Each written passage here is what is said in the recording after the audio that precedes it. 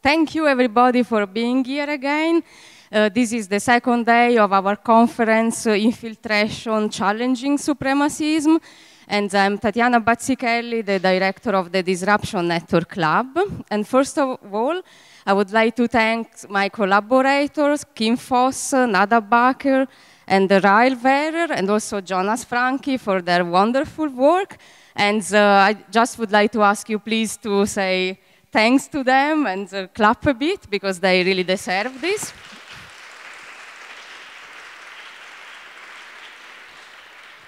And so here we are with our conference Infiltration. This is the second appointment of the Misinformation Ecosystem series that started already with our event in May.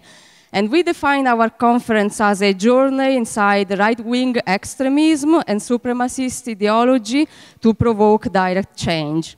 And first of all, I want to thank our funders, the Senatsverwaltung für Kultur und Europa, translated in English, the Senate Department for Culture and in Europe in Berlin, the Riva and David Logan Foundation, the Checkpoint Charlie Foundation, and also the Friedrich Ebert Stiftung. And so we have been working in partnership with the Kunstquartier Bethanien and also Spectrum for a really long time now. And this event is also in collaboration with the Mobile Counseling Team Against Right-Wing Extremism.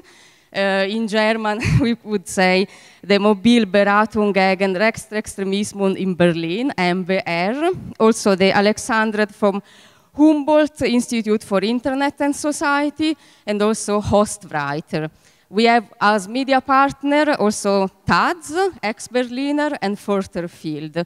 And I think that, yesterday was really a wonderful event. We have been discussing about really important topics. There have been a lot of reflection and a lot of sharing, and I'm happy also to say that I'm proud to have here today these wonderful speakers that we invited. And with this idea of infiltration, challenging supremacism, we want, first of all, to ask some questions. So we want to understand the aims, lifestyle, and methods of right-wing extremism, both in Germany, in Europe, but also internationally. And also, what is the drive for young and older generations to join extremist group? How can we analyze their dynamic from the inside? And what are the reasons of fascination of right-wing propaganda and supremacist outrage? At the same time, I also think that for us, the Disruption Lab has always been important to try to reflect and define the strategies that we can imagine to provoke direct change. And I would say also this direct change could come beyond opposition. So the idea is that, of course, we don't want to erase the discourse of opposition, but we also want to try to reformulate it a bit in terms of culture, to try to first understand what are the aims and the reason for the increasing right-wing extremism, and at the same time try to understand and imagine new strategies that we could individually and collectively apply to provoke a change.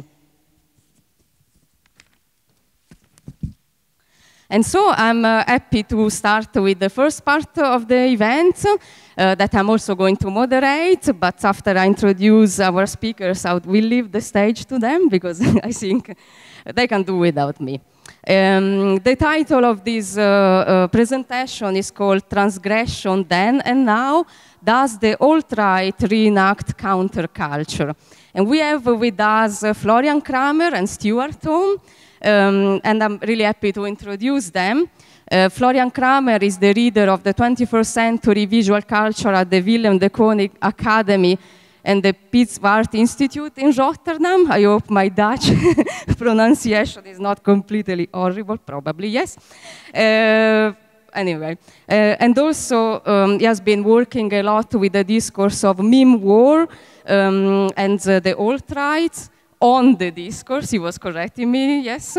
But at the same time, I would like to suggest you something related to that, because there is an interesting YouTube lecture that he did that is called Meme Wars, Internet Culture and the Alt-Right. I would really suggest you to listen and watch this, because I think we are not going really to touch in detail all these subjects, but are pretty related also to what we are discussing here.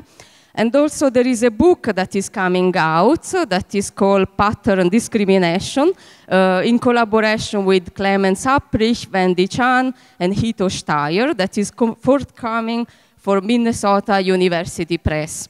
Instead, Stewart is an artist, filmmaker, and writer, activist from London. Is the author of 15 published novels and several works of culture commentary. And he has been also working a lot recently with the discourse of Bruce exploitation. And he just is publishing in these current times a book that is called Re-Enter the Dragon, Gender Theory, Bruce exploitation, and the sleazy joys of lowbrow cinema. And at the same time, he has also been working a lot with different galleries. His recent show was Dual Flying Kicks at the 5-Year Gallery in London. But the reason also we invited them here together today is because they have actually a long history together, since they have been both part of the Neoist movement and the Luther Blissett project. And I was asking them before, when is exactly that you met? And this was 1989. And they have been also doing many lectures together in the past. I mean, one that I really enjoy was about the discourse of net porn. And so I thought that was really interesting to have them again here today with us to explore this other discourse, and especially the connection and the question mark, if there is the connection between the counterculture and the alt-right. And the idea will be that they will revisit 70s and 90s counterculture currents that have been used, radical performance, viral communication, and media hoaxes, and also the influence that they might have on the info warfare of the contemporary extreme right. And I'm personally also really interested in these subjects, and I've been also following since I was a young student the discourse of Luther Blissett project. So I'm also really pleased then to come back on stage with you and share something about this. But now I leave the stage to you. And thank you very much for being with us.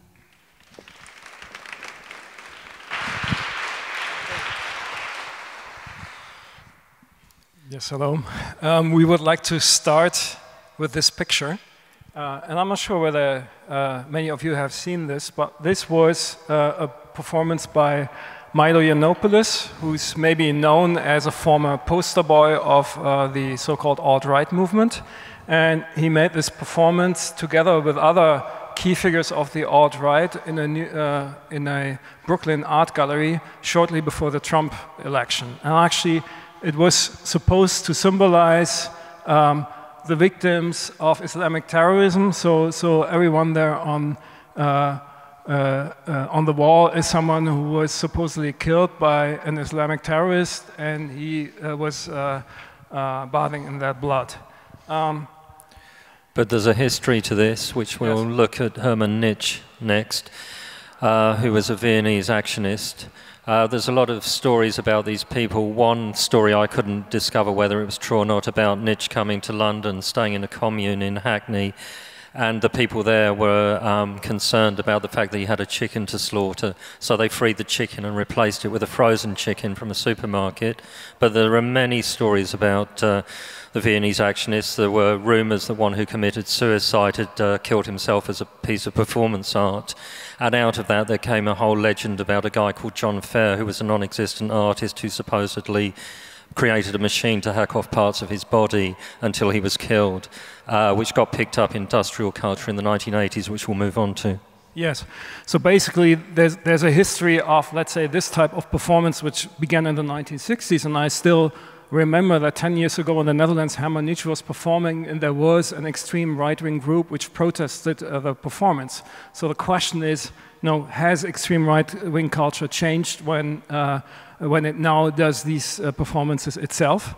We just show two other artists. John Duncan is an example of someone who maybe took this impulse from Vienna's actionism and didn't put it so much into contemporary art, but more into subculture and underground culture. Another one is someone who, let's say, founded the movement that we both were part of, Istvan Kantor, who sprayed his blood as guerrilla actions in art museums. And we should stress that Cantor in particular was completely non-political, although I did have the experience of, after he participated in an event in London, two guys who claimed to be Hungarian journalists who acted very bizarrely turned up to speak to us at the venue, and they claimed that one of them couldn't speak English, although when I barked questions at him, he did, and they were very interested in just taking photographs of the walls of the building when we didn't. So we said we didn't want our picture taken, but there was an American neo-est there called Tentatively a Convenience, who had an upside-down question mark shaped in his head, and he suggested that he'd stand on his head so they could take a picture of it, but when he couldn't stand on his head, he made them turn the camera upside down to take a picture. These appeared to be secret agents, of course. Yeah. So basically we have here a history of transgression, and the question is to which degree has, let's say, this iconography of transgression been taken over or hijacked by the so-called alt-right. When I use let's say, the picture credit of Milo Yiannopoulos, I should also, let's say, footnote it and say Milo Yiannopoulos was someone who was highly produced. Take his name with a grain of salt, because most of the articles and also the performances in his name were produced by the staff of Breitbart. You also see it by the fact that when he fell out of grace there, not much has come from him. So he's also a kind of, let's say, artificial poster boy. But we want to go into another contemporary history. This is something that you might have encountered in the media, the so-called QAnon conspiracy theory, which very much comes out, the same subculture as the alt-right. It originated on the 4chan forum, and I know that in the next presentation we will hear more about 4chan. And it basically says that the FBI investigations against Donald Trump because of collusion with the Russian government are orchestrated by Trump himself to uncover a gigantic pedophile conspiracy by the Democratic Party. So there are people actually believing this. But the point is, and actually I was involved in that, it hit me when I read about this. This was almost that the script of Q, the stories posted on 4chan, were basically plagiarized from a novel called Q, written by Luther Blissett. And Luther Blissett being then, let's say, the moniker of subcultural activists in Italy, and in that case also a collective of authors who wrote a historical novel on the history of Italian counterculture. And you saw that actually the people who, let's say, constructed the QAnon conspiracy theory just lifted the script out of the Luther Blissett novel. So there's quite a lot of speculation about whether QAnon is leftist satirizing the alt-right or is an alt-right originating meme plagiarized from a leftist source. And again, in terms of Luther Blissett, this comes very much in a history of people using collective names, which could be traced back to the Berlin Dardaists, who had a Jesus Christ Society Limited. So if you paid a fee, you could become Jesus Christ. And then within mail art, there was a project by Blitz Information in the 1970s where anyone could be Klaus Oldenburg.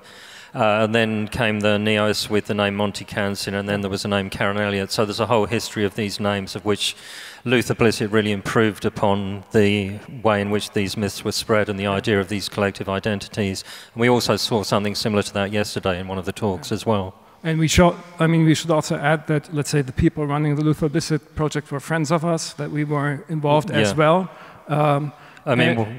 When the founding myth was about a disappearing artist asking people to call themselves Luther Blissett, who disappeared into a war zone. So they hoaxed Italian TV into believing this, and the Italian TV came to London to interview me as Harry Kipper's best friend, who was vaguely based on the Kipper brothers. So I was very much involved from the very beginning of this project, but it was originated in Bologna, and then they contacted people they thought would be interested in participating.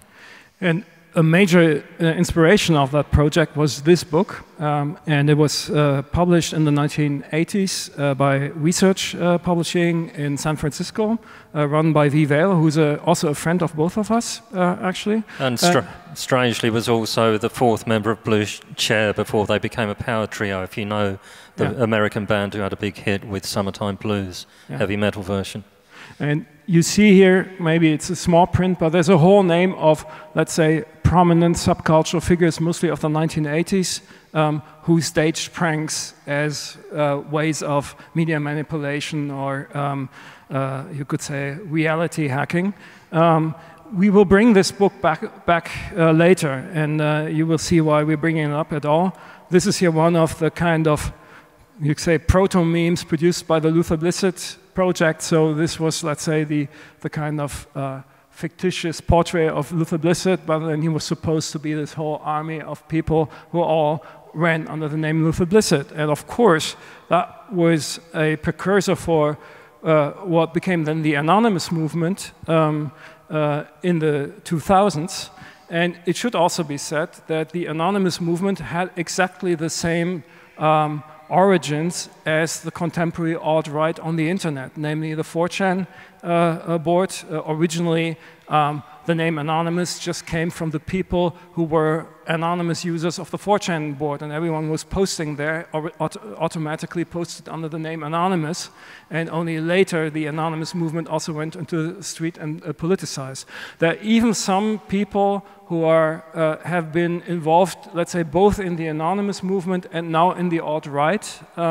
The most prominent one is the hacker Weave, who is, you could say, one of the most sinister figures of the alt-right, serving, among others, as a system administrator for a number of alt-right websites.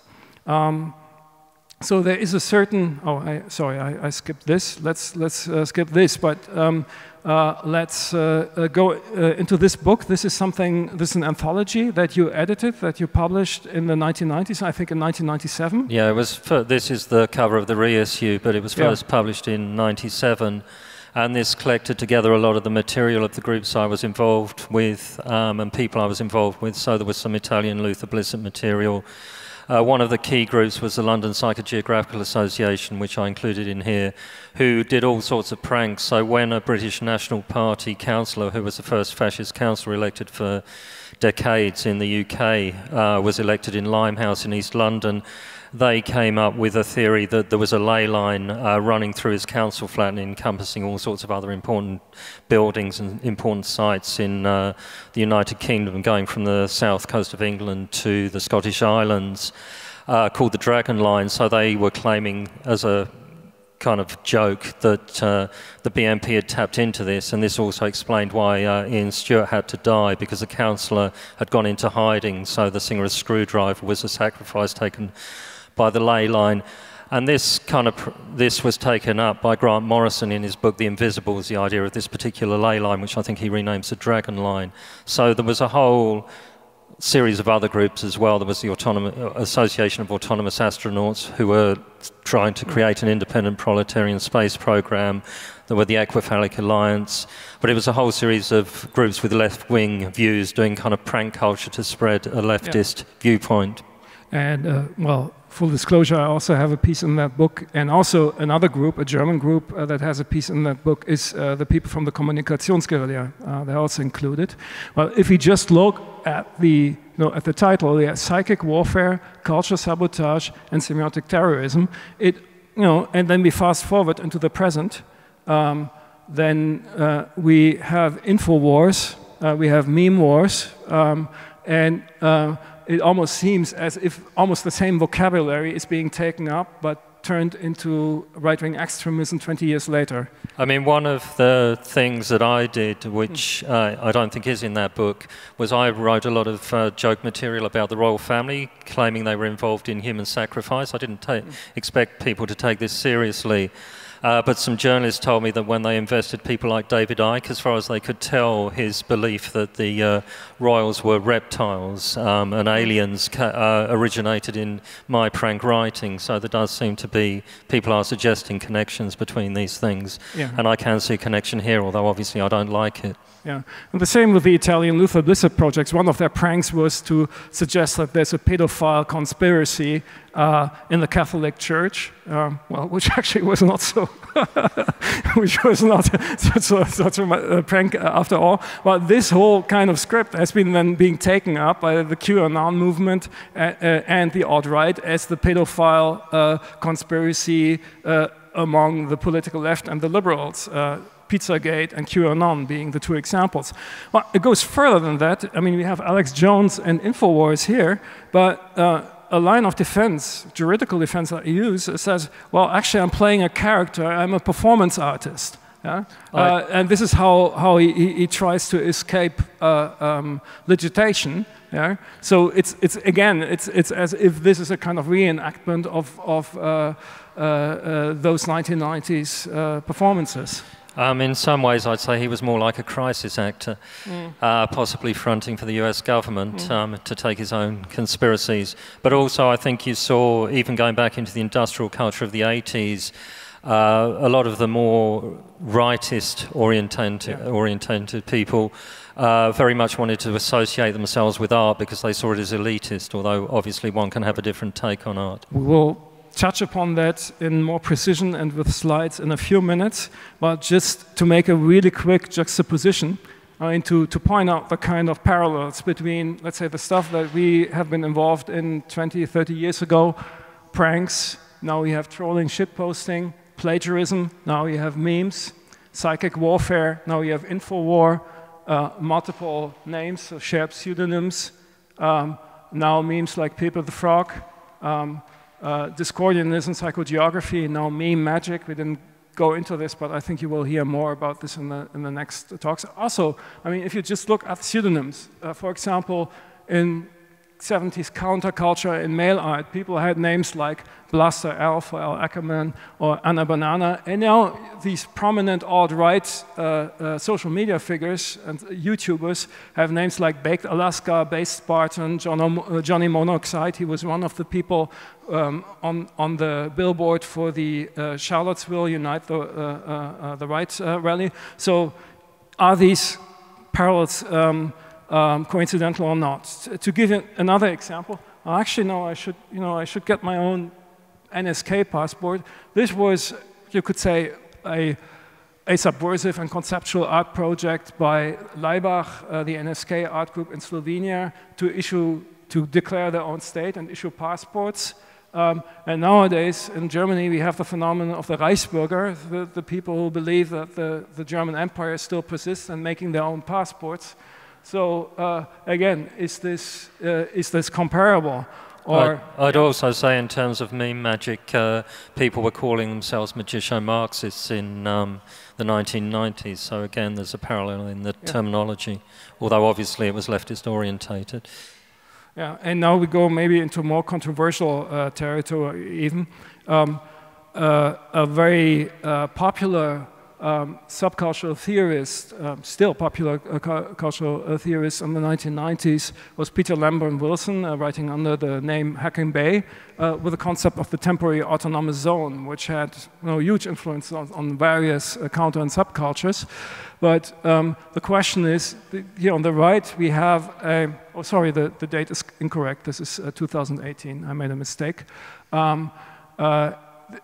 Casa Pound is a neo-fascist squad in Rome, which now also its own political party and running for the elections.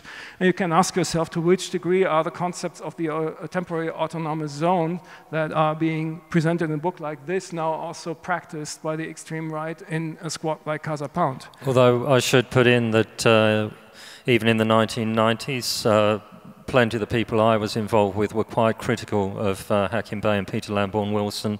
On the one hand, because he was a member of the North American Man-Boy Love Association. In other words, he advocated making paedophilia legal. And on the other hand, because a lot of people saw him as a rightist, he definitely came from a background involved with right-wing conspiracy theory journals. He had also hung out with the Shah of Iran while people were being tortured in the basement of the palace, and some of his ideas clearly related to the right, and he was very influenced by people like René Guénon. Traditionalism, I wouldn't call Guénon a fascist in the way that I would Evola, but you can definitely see a trajectory through that. We don't have time to go into all the issues now, but you can look it up if you want to. Look up Guénon, look up Peter Lamborn Wilson, Hakim Bey, and critiques of him as being essentially a right-wing anarchist. Yeah.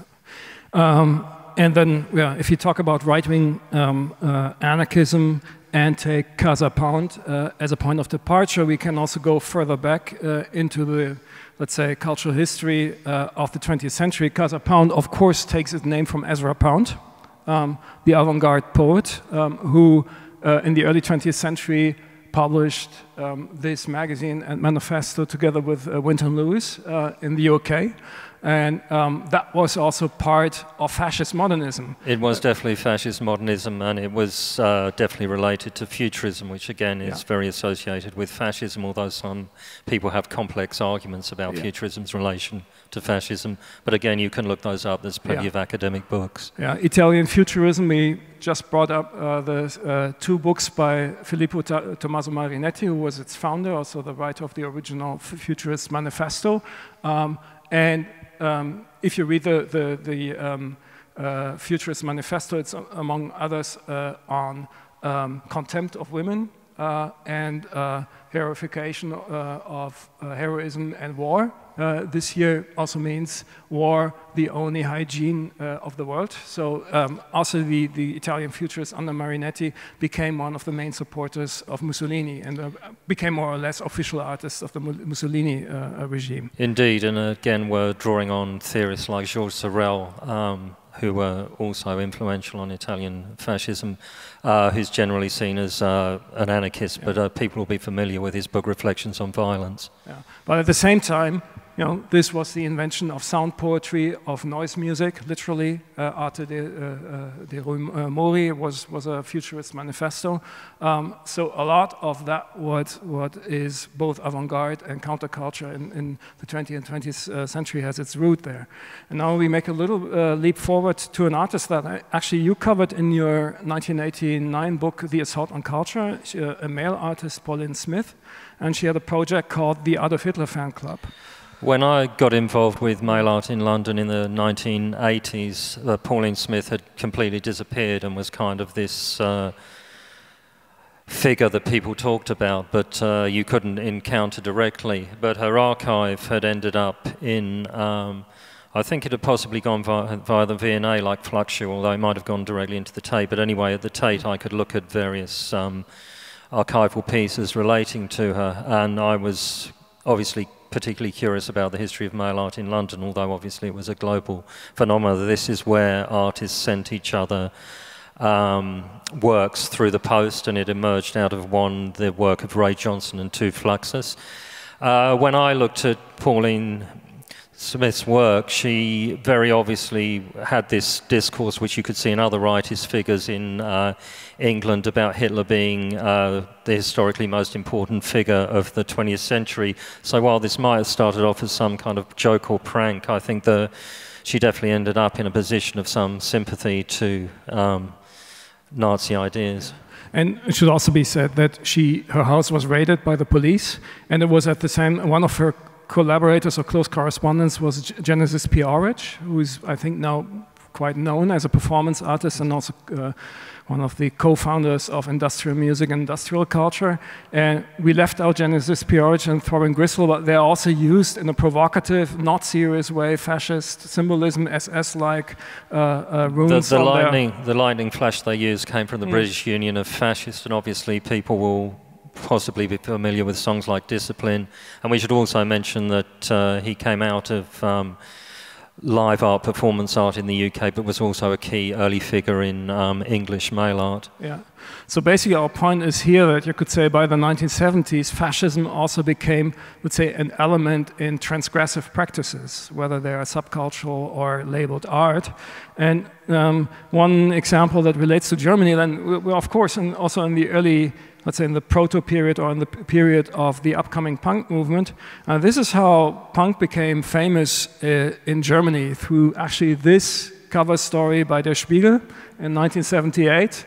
Punk culture from the slums, brutal and ugly. That was hugely inspiring to a whole generation of people, musicians, subcultural activists in Germany. Well, you also see, if you enlarge the cover, you see there's Susie Sue from Susie and the Banshees wearing a swastika. They were notorious for one of their early songs, which when they recorded it, Love in a Void, had the racial epithets removed and became too many figures for my liking. She doesn't appear to be Nazi, but played a huge role in goth subculture. I mean, what's interesting about this cover to me as well is that the biggest image is of Jane Wayne County, who was kind of part of the Warhol scene in New York, who's a famous transsexual rock and roll star, a very good rock and roll musician or singer. And of course Dave Bethanien from The Damned, who also fed into goth subculture, but without any problematic content, which the Susie and the Banshees removed, as they were obviously more interested in a career than shock tactics that backfired. So, and another example of, let's say, using fascist symbols as provocation or transgression is actually here from the neighborhood, the early 1980s. This is a famous underground film from Berlin, made by Tödliche Doris, and it's called The Life of Sid Vicious, and it's actually with a young kid just running around in the streets and wearing a swastika, being the young Sid Vicious. You can find this on YouTube.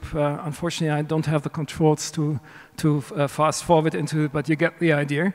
Of course, Tödliche Doris was everything but fascist. By the way, they're also part of the retrospective exhibition on West Berlin arts and subculture at the other Bethanien, at Künstlerhaus Bethanien on Cottbusser Damm. I can highly recommend seeing that. But another coincidence is that one of their members, Tabea Blumenschein, in the late 1980s funded a film, Zaga Bata, which had as the main actor the singer of Böse Onkels.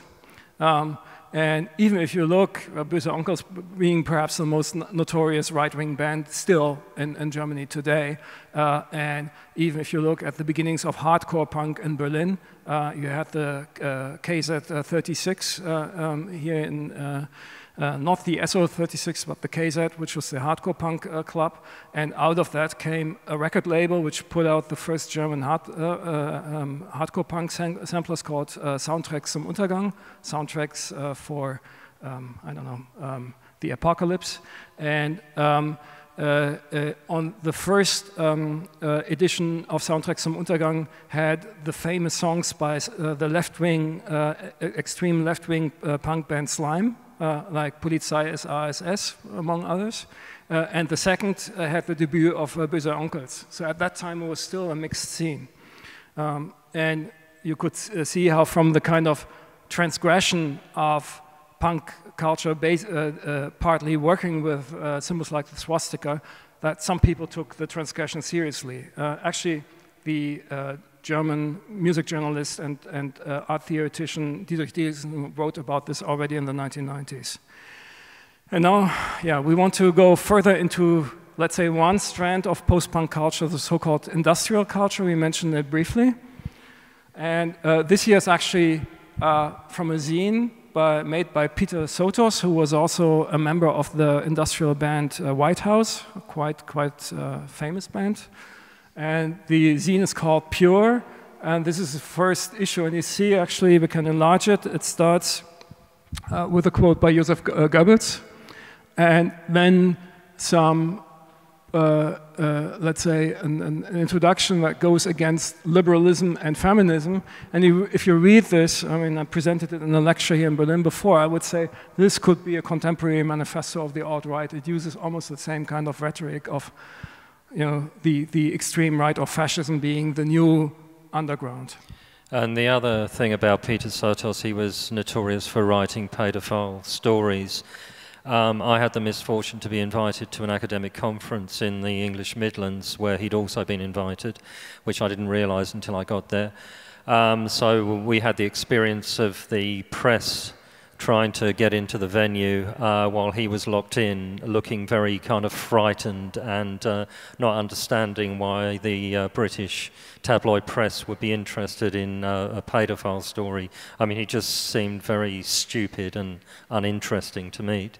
But obviously, with White House, it was very much about being extreme, and their whole image was to be more extreme than Throbbing Gristle. So they did songs like Right to Kill, never realizing that extremism is relational and not rational. So Right to Kill is extreme in terms of a liberal discourse. If you perhaps come from a more leftist position, you wouldn't necessarily go for the idea of rights because you might see it as bourgeois. But anyway, I don't think they ever had a grasp of these issues.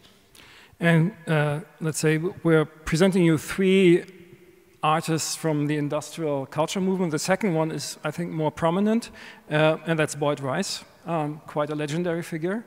And he's someone, let's say, who played, first played with fascist iconography and symbols, and it was not quite clear, is he serious or not? But then later it became quite clear that he was serious about this, bonding with top figures of the American neo-Nazi movement. Yeah, he famously posed for photographs with the head of the American Front, which appeared to be influenced by the British National Front, and also he appeared on racist cable TV. And if you read the biography of his one-time lover, Lisa Carver, who he notoriously beat up, she writes about that, but just writes about him living in squalor with Nazi swastika flags hanging on the wall. This is from his blog. I mean, Lisa Carver, who is also known as Lisa Suckdog. Yes, yeah, that's And by correct. the way, also had some relations to the movement that we were involved in, neoism, because she worked with Tentatively a Convenience. So there again, Yes. we're... Strange crossovers. Yeah, strange crossovers. And curiously, when I was here at the first day of the conference, I took some moment to check my email, and I subscribed to the newsletter of Frieze, and this was just yesterday in Frieze, that a New York gallery canceled an exhibition because Boyd Rice was in it, and they realized who he was. So this is really fresh off the press. I wouldn't have expected that to coincide with this conference. And if you want to read some good analysis of Boyd Rice, there was a blog that isn't current anymore, but from a few years ago, called Who Makes the Nazis, which covered him very thoroughly. I was interested to see that when I checked his Wikipedia entry, which appears to have been edited by his fans to excuse his Nazism, that they referenced a piece I wrote, which was actually about another musician he's involved with, Tony Wakeford, and he was mentioned in passing, rather than providing a reference to the more substantial critique of him, which you can find on Who Makes the Nazis. Yeah. So early in our presentation, we mentioned this book by Research Publishing called Pranks, which was, let's say, maybe something like a script for many of these subversive movements in the 1990s. And if you actually look at the list of artists who are being covered in it, one of them is also Boyd Rice. Even, let's say, in the kind of pretext to this, you couldn't say that the politics of the protagonists that were featured in a book like that was very clear-cut. They were both members, you could say, of the extreme left and the extreme right involved in this. And so in a way, you could say it's a repetition of what already happened, for example, in avant-garde art of the early 20th century, where you have the extreme right of the futurists, but also the extreme left of the Berlin Dadaists. I'd also say that this very much has an American bias, and that you see less effort to separate the strands than you would in Europe, where there was a lot more people making a leftist critique of right-wing currents in the counterculture, I'd say, than in the USA. And around the same time, in the early 1990s, there was a zine called Answer Me, which was basically about transgression, about serial killers, about transgressive sex, etc. It was edited, published by a writer called Jim Goat, who's based in Portland, Oregon, one of the countercultural cities in the US. And, well, two of the writers that published in Answer Me were Boyd Rice and Peter Sotos, so we're getting full circle. And also, I should say that when I went and did a reading tour of the West Coast in 1995, the year after this was published, organised by one of my publishers, AK Press, who are anarchists, they thought it was a good idea to take me to go and meet Jim and Debbie Goad when we were in Portland. So I got taken to their house, which consisted of them putting on videos of a guy whose head was cut off, pissing on women, which they said it was Chuck Berry, but it could have been anyone from what I could see. It wasn't a very interesting evening for me, but maybe it was good for facilitating sales for this magazine. Yeah. And so Peter Goat, who was like a cult underground writer of also the alternative scene in Portland, then later in 1997 published this book called The Redneck Manifesto. And just to fast forward, this book and Jim Goat is now a cult figure of the alt-right. There's an article on this. I don't remember whether it was from Voss or Vice, I don't remember, but you can, if you Google it, you will find it. Well, there is one really prominent alt-right group in the US, which are called the Proud Boys.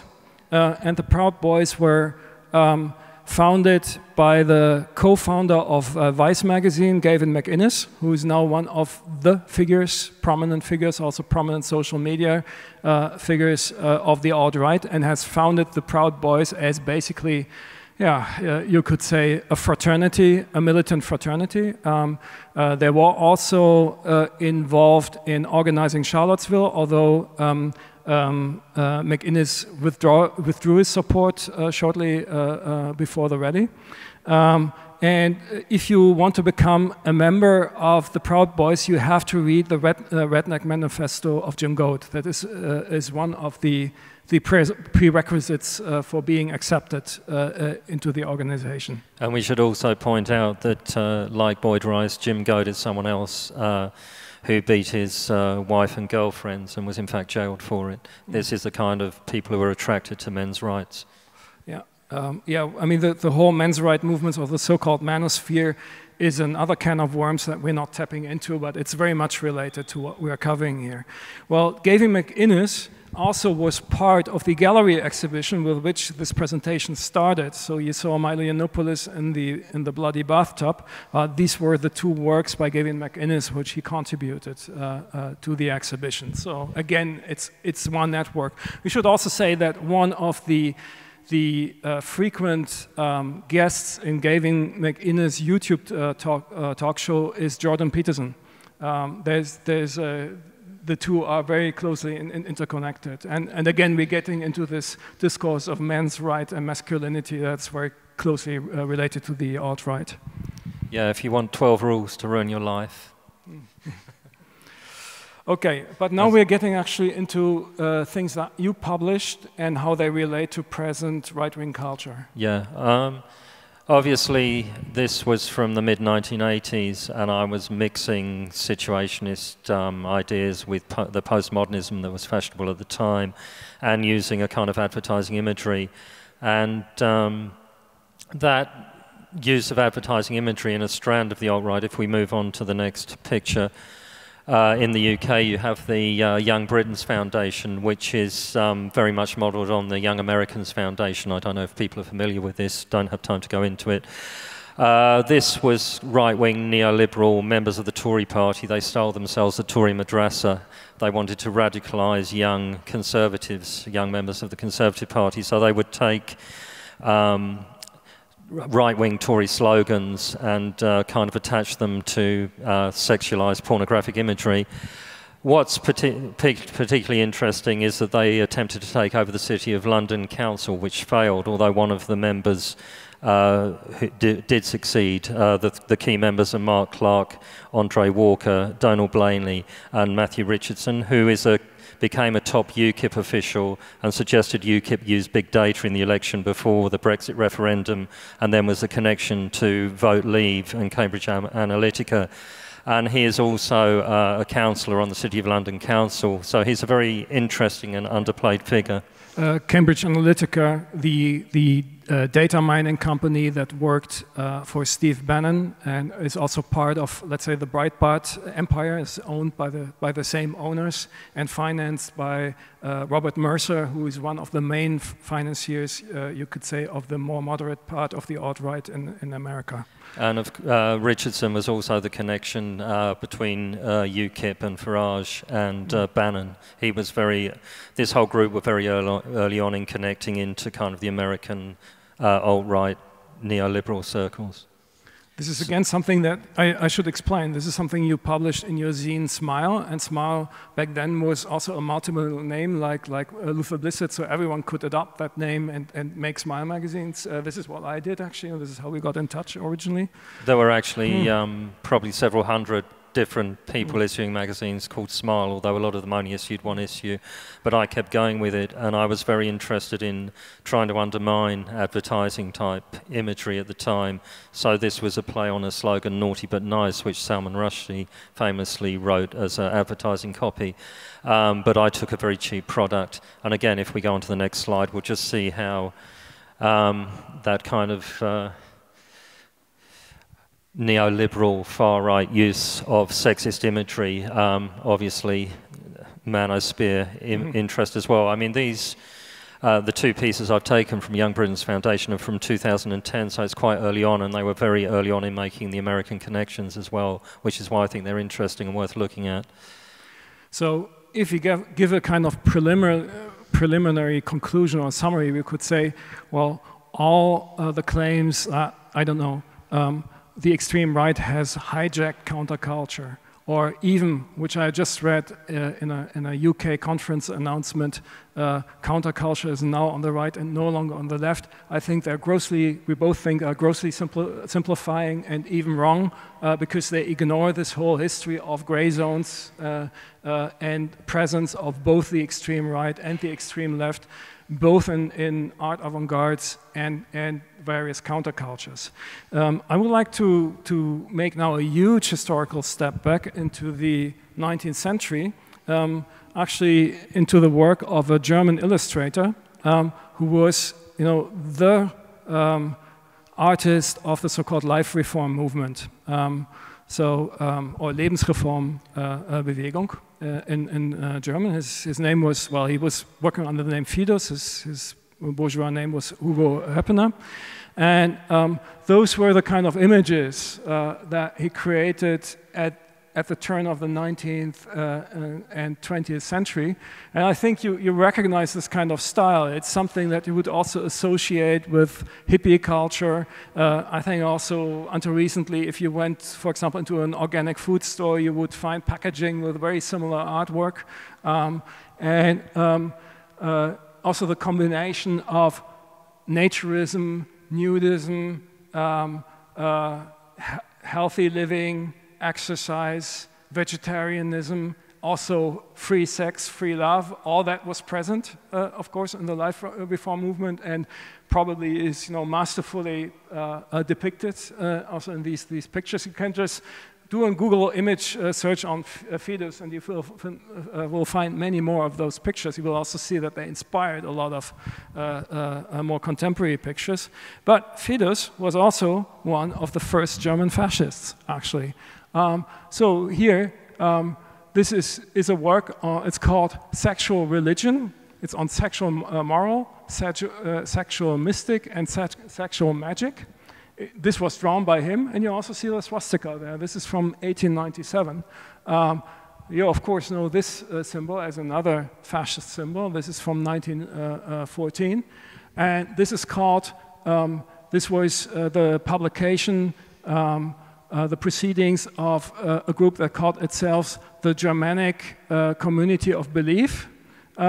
from 1920, where you also have the swastika as a central symbol. This is also drawn by him, and he became a member of the NSDAP in the 1930s. And if you ever wondered why Hitler was a vegetarian, it's well because National Socialism came also out of the life reform movement. If you even look at films that were made in the Third Reich, for example, some of the films by Veit Harlan, you will see a lot of nudity in them that was impossible, for example, in post-war West German cinema. It had to do with these roots. So you could say at the roots of counterculture and alternative culture in the West was a movement that went both into the political extreme right and into the political left. And if you want to take something else that would maybe be associated with something quite fluffy nowadays, you can go back to the disputed port city of Fiume immediately after the First World War, where Gabriele D'Annunzio took control and kind of created a proto-fascist regime, which was in many ways the blueprint for Mussolini. One of the artistic groups operative there on the fascist side was called Yoga, which was very much a splinter from Futurism. But again, we don't have time to go into it, but you can look it up online. Okay, we are practically at the end of. We are getting towards the end of our presentation.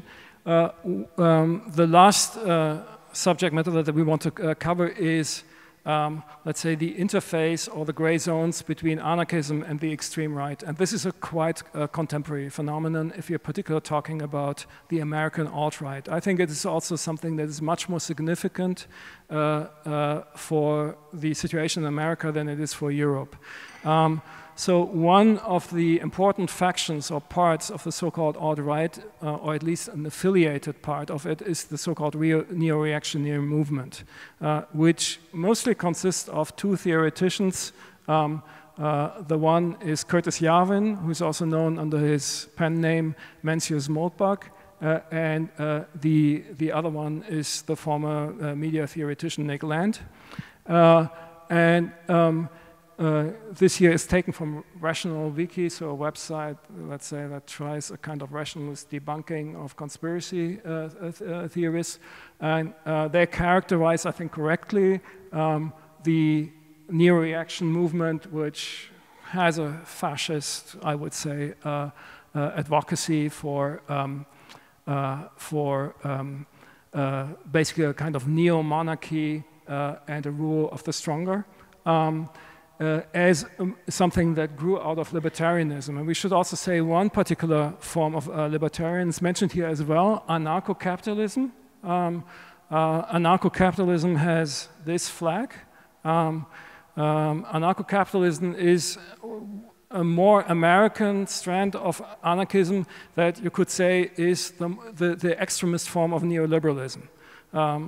It tries to where you could say neoliberalism mostly wants to abolish the state and replace it through corporations, and the free market. Anarcho-capitalism wants to radically replace the state. I would have a slightly different emphasis from Florian. I would say that it's more important in Anglo-American circles rather than simply America, although the UK is part of Europe, whether people like it or not.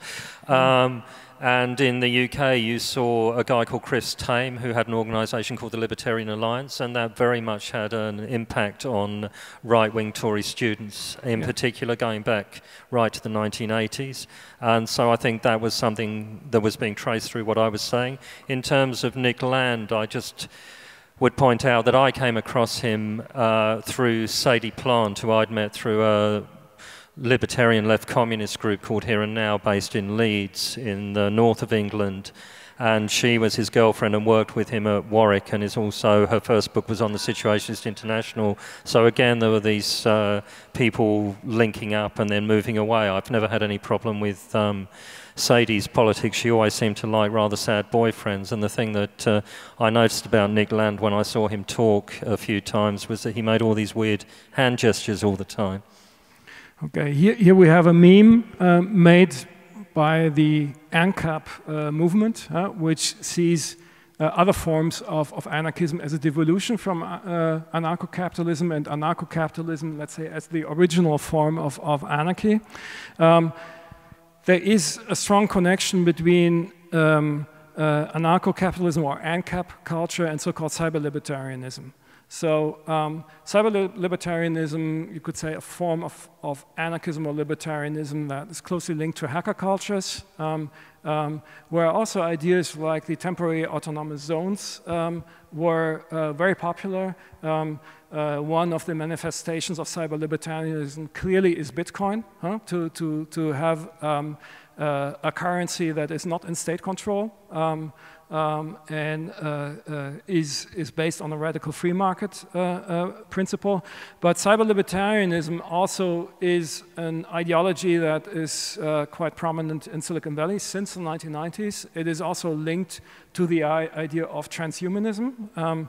So let's say a self-improvement, or you could say improvement engineering of mankind, overcoming mortality. Also linked to the ideas of the singularity, so of artificial intelligence superseding other forms, including human intelligence. If you look at the people who are advocating them, then you see that many, if not most of them, have strong cyber-libertarian roots or links. And a prominent figure here in the, let's say, corporate part of Silicon Valley is Peter Thiel, one of the main investors in Silicon Valley, co-founder of PayPal, early investor of Facebook, and who already in several years ago developed the ideas, you could say, of autonomous zones, namely sea-setting cities built in open waters that would not be under government control. And he famously wrote an article in 2009, The Education of a Libertarian, where you could say this marks this kind of flipping, or is one of the markers of how libertarianism flipped into a neo-reactionary ideology, where he said, most importantly, I no longer believe that freedom and democracy are compatible. It is rumored, but I should say that there is no hard proof that he is the person who finances Curtis Yarvin, Menzies Goldbach, but I think there is no strong proof for this yet, but at least there is a strong connection and alliance between him and cyber-libertarianism. So we can definitely say, again, just as with these subcultures, libertarianism, anarchism, including cyber-libertarianism, didn't go to the extreme right as a whole. You would also find left-wing factions or left-wing manifestations of cyber-libertarianism or transhumanism, but a sizable and considerable part has gone that way. We also see it, let's say, if you look, for example, at the German situation and an organization like, for example, the Chaos Computer Club, which also has very strong cyber-libertarian influences, is generally on the left, but also has a lot of gray zones between left-wing and extreme right ideology. And for those of you who are reading German, I recommend reading the blog by Felix von Leitner. That's really a manifestation of how, I would say, parts of alt-right discourse and part of extreme left discourse really mix each other in the same person. I'd also stress that I wouldn't only see anarcho-capitalism as the only form of right-wing anarchism. I certainly have written about and strongly see parts of the anarcho-primitivist movement as right-wing and far-right, particularly when you had groups like Green Anarchists in the UK talking about blowing up dole offices to end people's welfare dependency. And you can see that in some of the support for the Unabomber and things like that. What was interesting was the things in the middle of that meme would appear to be more on the left, and on either end you had the anarcho-capitalists and the anarcho-primitivists. Yeah. we want to wrap it up with this. Welcome, Peter Pinguet Society. This is a little hint for those of you who have read Thomas Pynchon's novel, The Crying of Lot 49, which came out in 1966 and is a kind of fictionalized history of the Californian counterculture of that time. And one of the players, one of the parts of that even conspirational counterculture is a person called Mike Fallopian, who represents the Peter Pinguet Society, and that's actually a neo-fascist movement. So even back in that time, let's say the presence of fascism and neo-fascism within countercultures was acknowledged or was seen. That's all we have to say. Thanks.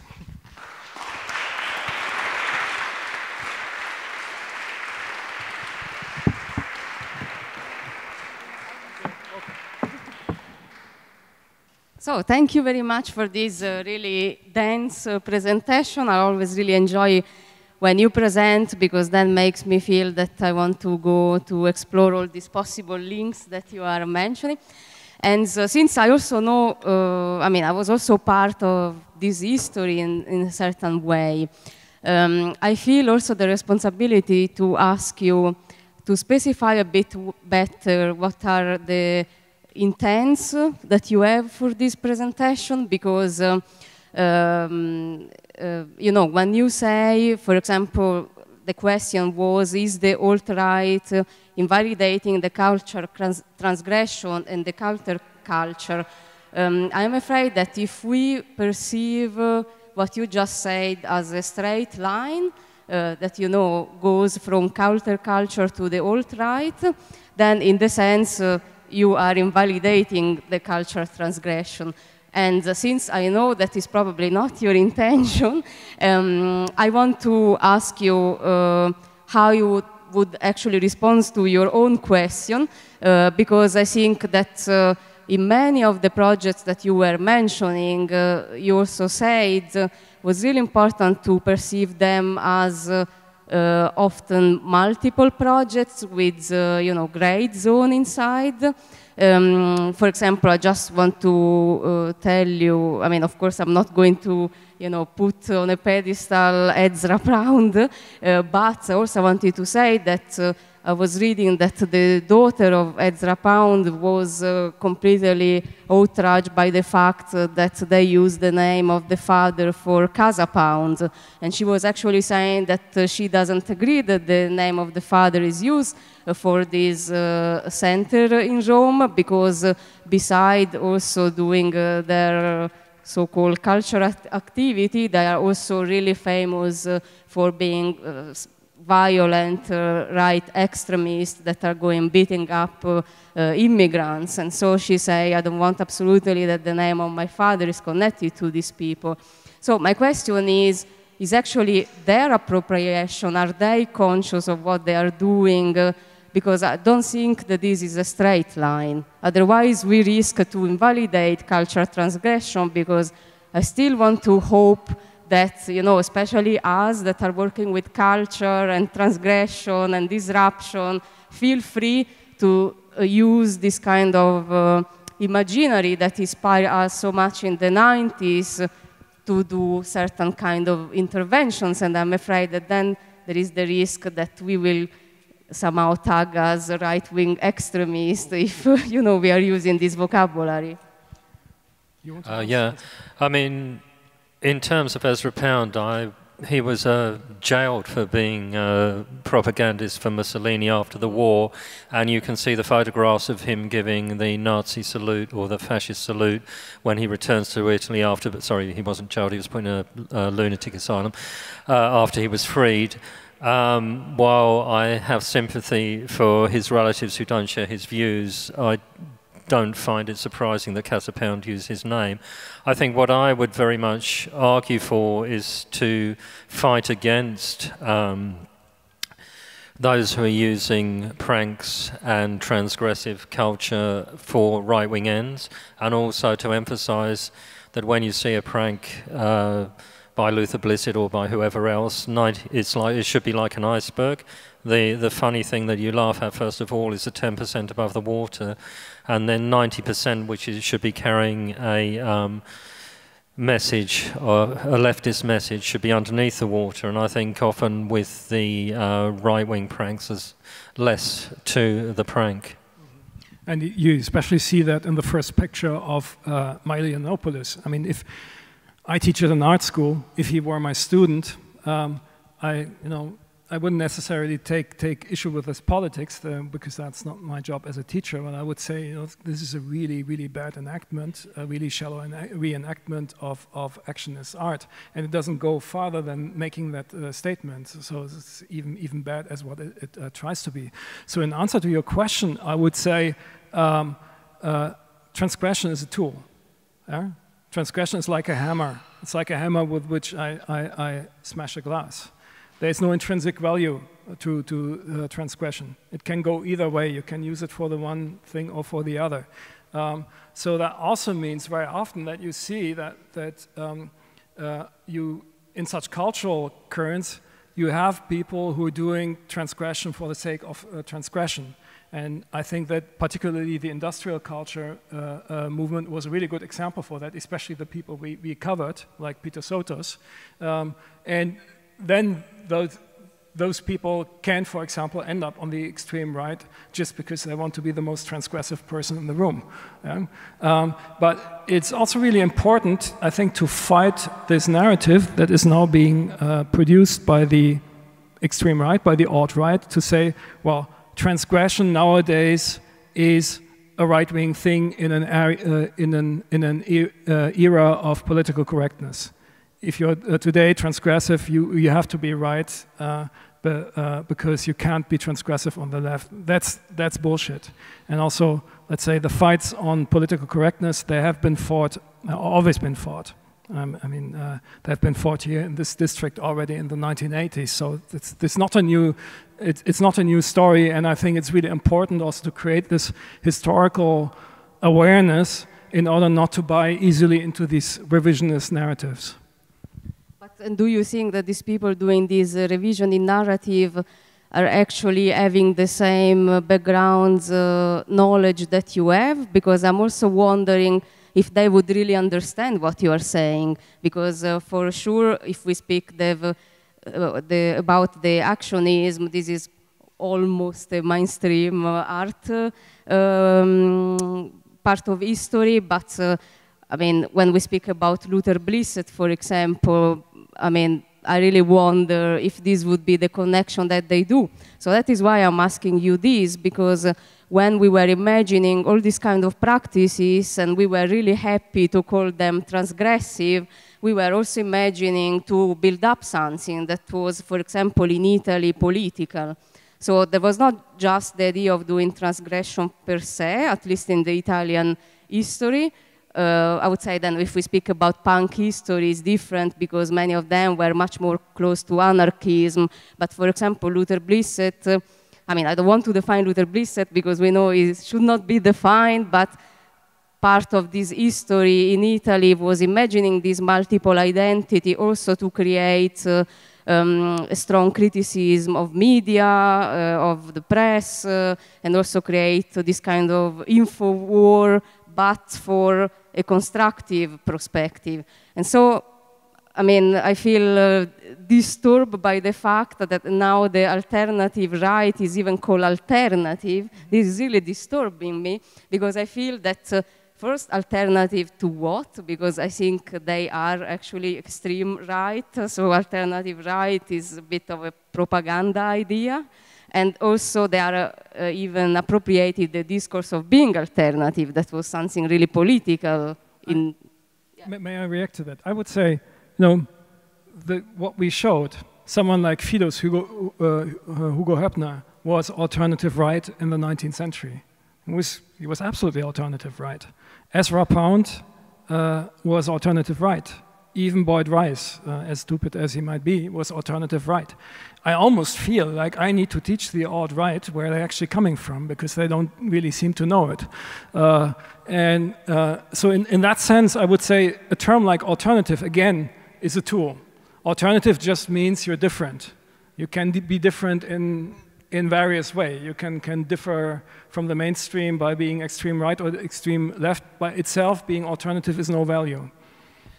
I also think, you know, fascism and Nazism has a very bad reputation with a lot of people. Obviously, if you live in London like I do in the UK, the British identity is partly founded on being anti-Nazi and anti-fascist. So people just want to come up with new names to cover up what their real beliefs are and where they're really coming from. And again, you can go back to the 1960s and look at the French New Right, who were basically trying to repackage fascism in a way that was more palatable. And now you could say, if you want, the Swedish Democrats are doing the same thing. Let's hope they do badly tomorrow. Yeah, and we should say that the French New Right or Nouvelle Droite is what has been taken up in Germany most prominently by Götz Kubitschek, and is basically now the main ideology of movements like Pegida and the AfD.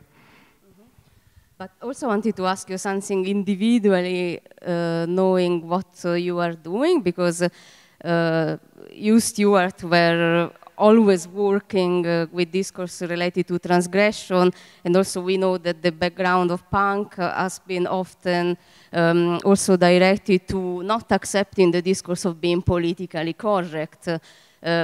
So how do you position yourself, since now much of the left is embracing the discourse of being politically correct also as a kind of opposition to the right appropriating the discourse of transgression? But then what is our role here for people that were working with transgression and disruption in a way that was a form of art? And also I would ask you, I mean, since you also teach with students and you speak with students, how would you then frame the past that you are being also part of, like newism? Would you feel to inspire them to do the same? Because, no, but this is important, because like 10 years ago we would have discussed about newism also as a really important movement that inspired big part of networking, net art, a lot of other practices, the whole discourse of even activism online and so on.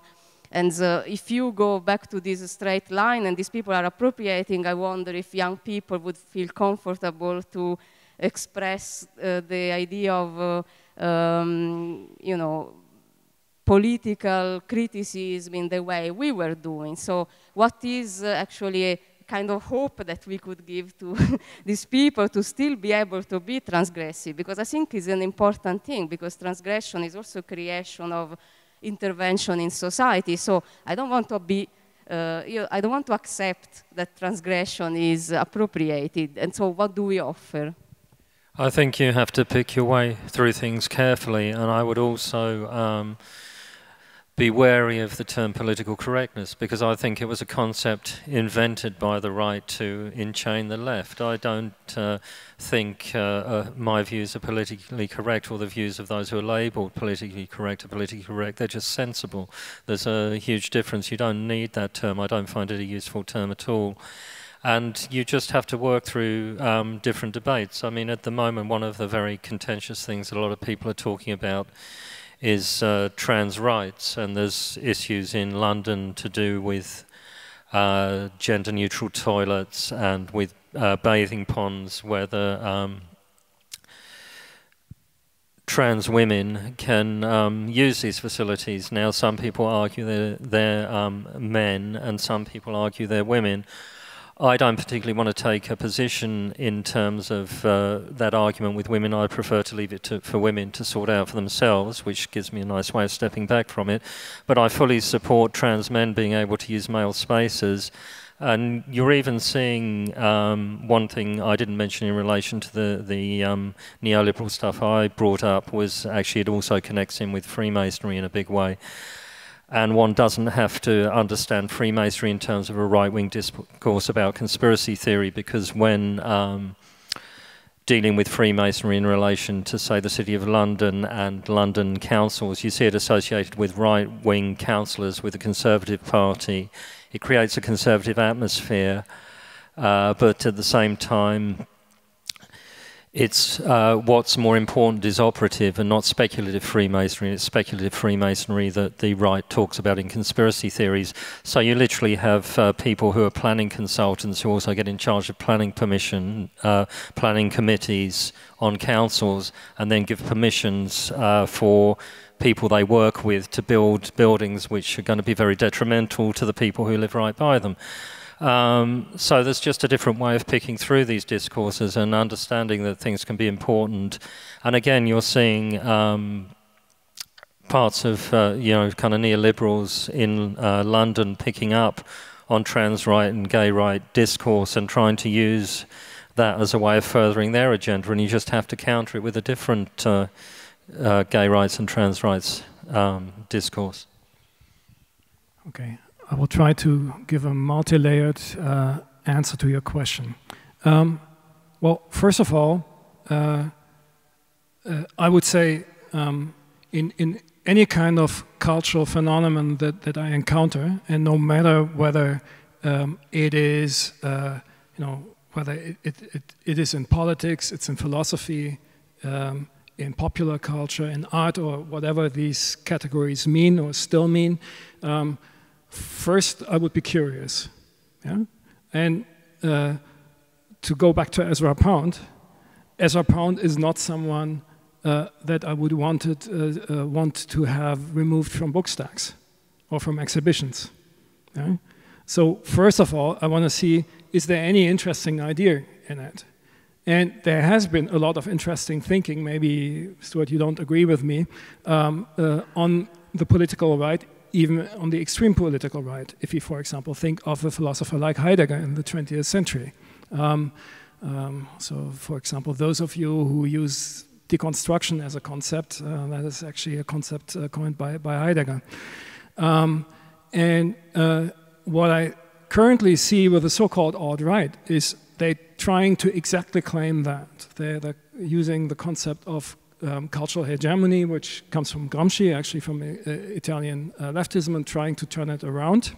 That's also the whole politics of the French Nouvelle Droite, which has been taken into the present. But they're not able to do it because the people they have are not interesting enough. They don't have any new ideas. It is very poor.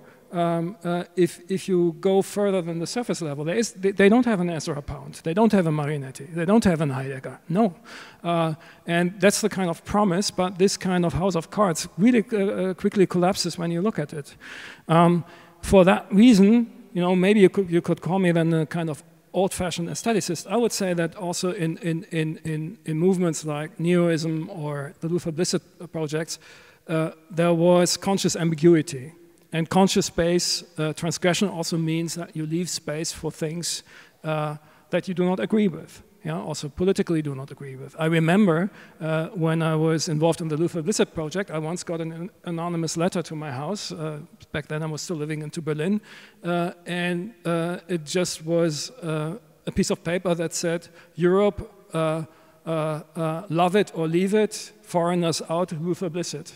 I don't even know whether this was made by someone who was extreme right and taking over the Luther Blissett identity, or whether it was someone from the left-wing Luther Blissett who was just trying to play with how far can such a multiple identity go. I have no idea, but I would say it was actually one of the strengths of such a project that it would allow these kind of ambiguities and negotiations. This is also why I very much disagreed with the way how these concepts were appropriated in Germany by the people who wrote the communication guerrilla handbook, because they made a completely one-sided activist narrative out of that, which completely ignored all these gray zones, and therefore I think was very flat. And in that sense, maybe that is a response. I see that as a strength. The only question is to which consequence do you take it, and at which point is it no longer a basis of experiment or negotiations, but when, I mean, literally, when does it mean that you build up concentration camps? Yeah. Yeah. No. So I would like to answer to that in a sense that you have to see also what are the long terms of your action, because for sure, I would say inside Neoism, Luther Bliss said there was a lot of deconstruction that could be interpreted also in a different way. But at the same time, I would say that the long-term objective was to deconstruct power. So many of these people were against power hierarchy, power domination, and so on. Instead, what the alt-right is doing is to build up a new form of power. So I think it's different, and because the final objective is another one. Yeah, I mean, I'd agree largely. I'm much less sympathetic to classic right currents than Florian is, and I saw the point of the projects we were involved in as human emancipation or disalienation. But I'll let Florian. Well, I would say Peter Thiel also wants to go up against power when he's creating his island in the ocean, or Bitcoin also wants to go against the power of the banks and the Federal Reserve banks. Being against power, that's maybe there I'm more someone who's, let's say, coming from the school of thought of Foucault.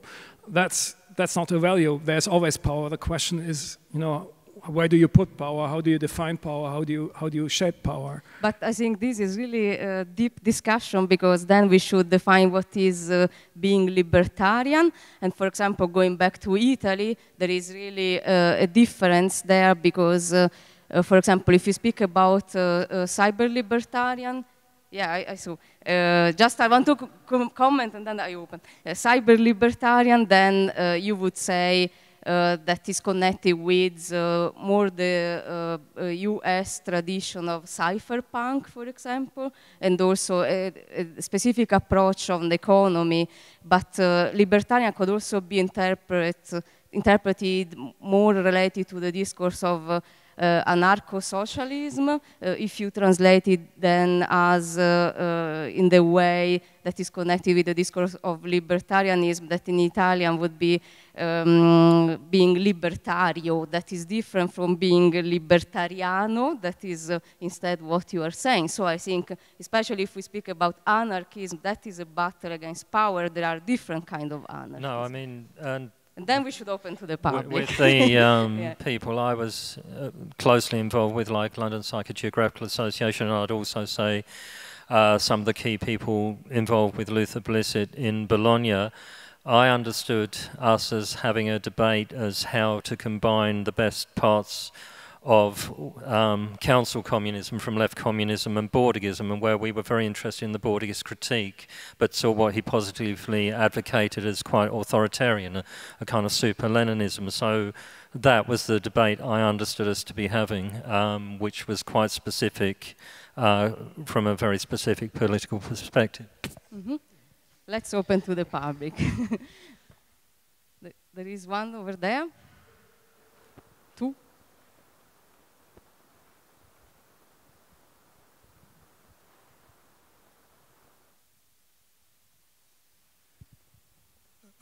Fascinating discussion. It's going to take me some days to process it, but you open up all kinds of great cans of worms, so thank you for the conversation.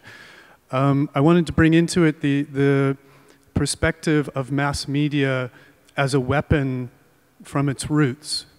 There's a great film by Manu Lukács called Dreams Rewired, and you see a scene where the first experiments with television are the Nazis broadcasting the Olympics from Berlin. And I didn't know that. I thought television was more US thing. But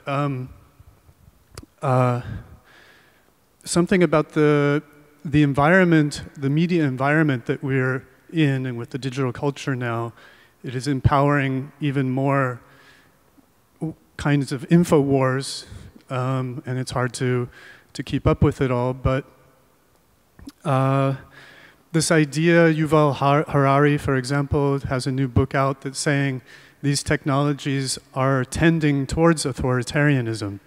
And we on the left, if we're working in the arts in the left, and trying these transgressional experiments, it's almost like we are constantly in an environment where we are needing to respond to the fact that we're already captured in a info war landscape. So we're only going to be continuously trying to catch up and respond to these power mechanisms, which I think someone like Guy Debord explains very, very clearly, that we're in this society of spectacle and trying to get ourselves out of it. So if you could just maybe comment on this whole mass media as a weapon, and that maybe we can't really reclaim that as something, as a, you know, tools necessarily of a healthy left kind of structures, because they're like giving people AR-15s to organize society. Okay. I think what we're now, thanks for this question. I think what we're now seeing in practice, there has been, let's say, a strand of critical media thinking, or even media utopias, that is also very much linked to this country, even to this city. It began in the 1930s with Bertolt Brecht, who said, with his radio theory, where he said, well, you have to take this mass medium and turn it around. Everyone who's now a listener, a receiver, should also be a sender. That theory was then updated in the early 1970s by Hans Magnus Enzensberger, this toolkit for a new theory of the media, where he basically already envisions the internet. He says we'll have a congruence of the different electronic media, and in the end they will enable everyone to become a producer and no longer be a consumer. That is also a text that has been taken up, for example, in the New Media Reader, which is the, let's say, anthology of new media theory for particularly the American new media discourse. Well, what we clearly see is that this theory was not sufficient, or that it was, let's say, naive. That, you know, by, let's say, by giving everyone the microphone or giving everyone the TV studio, that this is not solving the issue. And let's say fascism is not just a product of, you know, being one voice, having one voice and having it broadcasted to the masses, but you can just have as much fascism if it's the masses themselves who broadcast.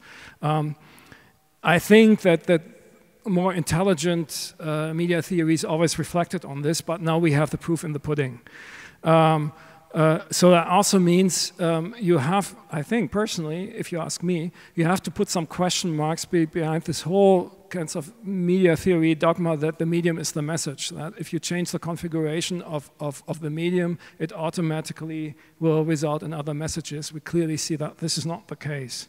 You can also have, you know, and even Deleuze and Guattari, who are very often pulled into this alternative discourse on alternative media visions, let's have rhizomatic organization or rhizomatic communication instead of top-down and centralized communication. Very clearly, they already wrote in the 1970s in the Anti-Oedipus about rhizomatic fascism.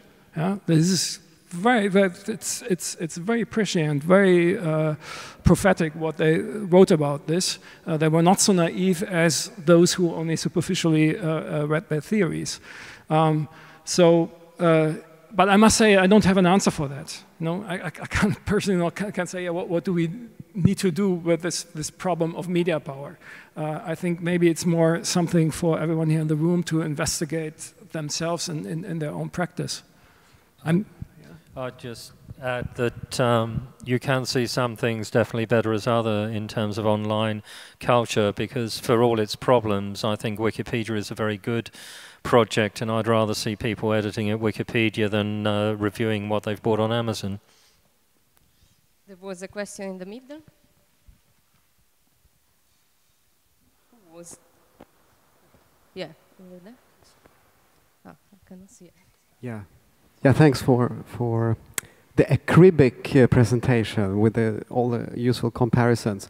And it left me wondering a lot about like the location of politics and the ends, the beginnings and the ends, and where you would place that. Because I don't know if you would agree, but I think there is a kind of a contradiction that one needs to work around, and that maybe you're also thinking about in, on the one hand, saying this belongs to the left spectra, this belongs to the right.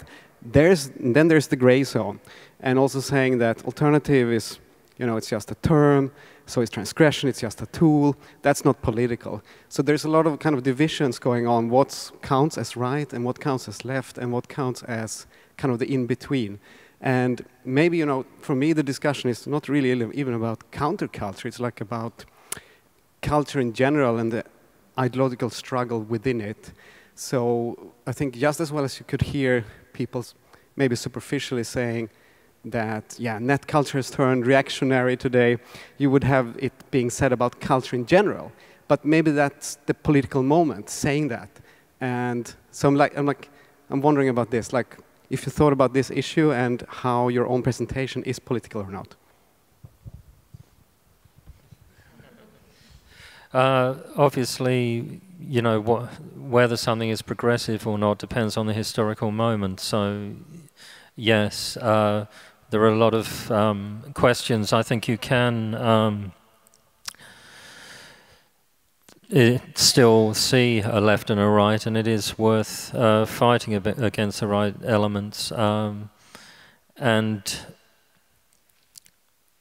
you know, I could give an example of things being, you know, something that, say, people involved with Bordigist discourse would see democracy as a bourgeois form and be completely dismissive of it. But at the same time, if you go to somewhere like the City of London, where the council is elected 80% on business votes and only 20% on the votes of the residents, you could say the bourgeois revolution hadn't been completed in the City of London, so in actual fact democracy would be progressive in the City of London, even if you argued from a Bordigist perspective it wasn't progressive in most places in Europe. So I think you have to, one, be specific, and two, look at the historical moment, and then look at the, you know, the complete context. Florian can probably add something. Yes. Well, first of all, I would interpret the political and cultural phenomena that we currently observe as clearly a counter-reaction to, let's say, the dominant narrative that we had since the fall of the wall, namely the end of the history, yeah? The idea, also the end of politics in a way, the idea that we only need something like a technocratic governance, no longer a political government, that there's actually no real space for political negotiation because it's all a matter of rationalist decision-making. There is no alternative. That what the British political scientist Colin Crouch calls post-democracy. We have been in a post-democratic society, which is also alternatively attributed with neoliberalism. Also, I find this sometimes a problematic attribute anyway for about 20 years. And what we now get is the backlash to this depoliticization. Actually, in Germany is a really good example of a country that still has a depoliticized government with Angela Merkel, because she has been successful with the strategy of depoliticization for more than 10 years. Now,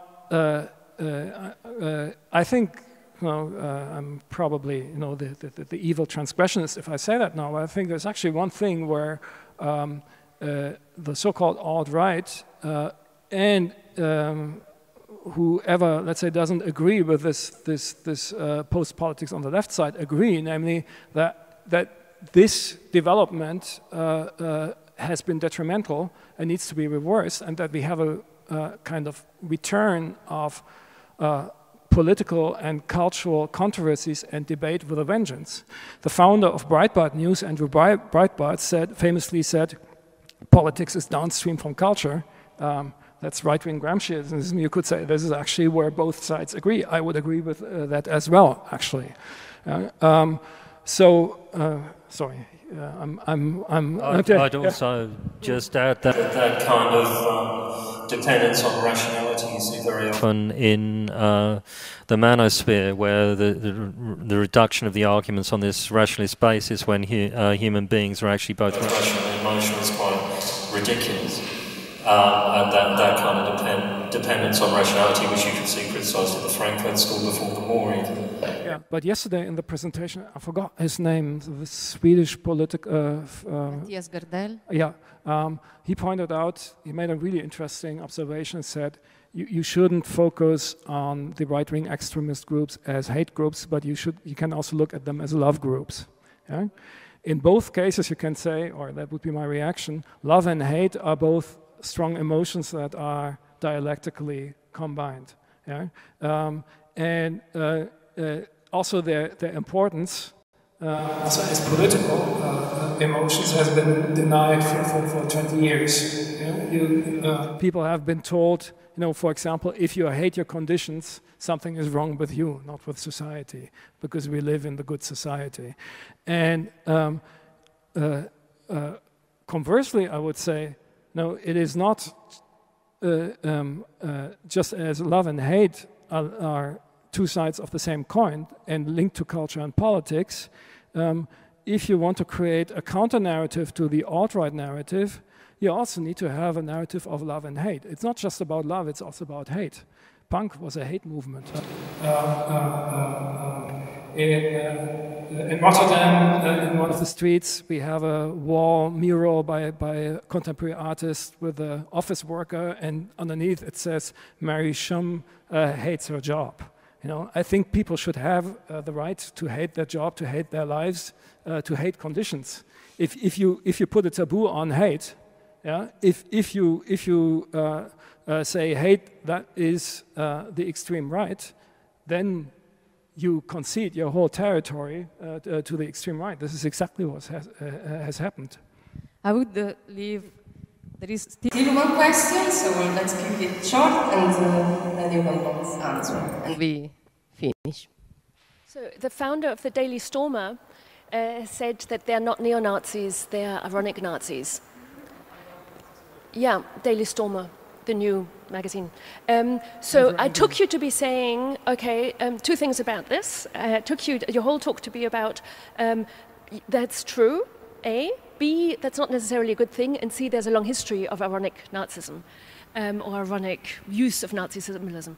But what I took you to be saying just now, Florian, is not that it's a bad thing, it's in fact a good thing, because it repoliticizes, and I think you've been too much trash, quite frankly. I don't agree at all on this. But you're actually saying this is a good thing. We want to repoliticize, and the ironic Nazis are helping us do it. Yes, I agree. But in the case of the Daily Stormer, that's Andrew Anglin, the founder of the Daily Stormer, I would say this is now just a line of defense. And it's the same thing that we showed in our slide with Alex Jones, where he says he's a performance artist. It's basically a way how these people try to immunize themselves from legal prosecution. To say it's an act, it's a performance, it's ironic. And I would even say what we see in meme culture and the meme wars is a kind of weaponization of irony. Yeah? It is always, and in fact, this is something that the Ku Klux Klan already did in the 19th century. The robes of the Ku Klux Klan, and we heard an impressive lecture on the Ku Klux Klan yesterday, the robes of the Ku Klux Klan, I mean, they're ridiculous, but they were intended to be ridiculous. Also the names like the Grand Wizard, etc., that was an ironic performance on purpose in order to create a kind of immunity for itself. You could say the whole strategy of Carnival, the cultural theoretician Michael Bachtin has written a whole book on this. The whole strategy of Carnival is never innocent, but it's always political. And it can be subversive in the one way or the other. But no, sorry, I think I didn't answer your question. Short. Yeah, the question was, is a repoliticization through the alt-right a good thing? Well, I think we will only know in a couple of years when we know how the whole story ended. You could say, yes, it's a wake-up call. And maybe this cannot end up with the thing if it creates a counter-reaction, but we don't know. At the moment, it's looking very bleak. And here again, I agree with what has been said yesterday. Well, I wouldn't say it was a good thing, and I would also point out that ironic defense was very much a part of the industrial culture we were addressing in the lecture. Okay, so I want to conclude here, and first of all, I want to thank a lot Stewart, Tom, and Florian Cramer for being with us. And then we go on in half an hour, so we can meet again at 43 with the panel Infiltration, Mapping the International Far Right. So thank you a lot for being with us, and see you later.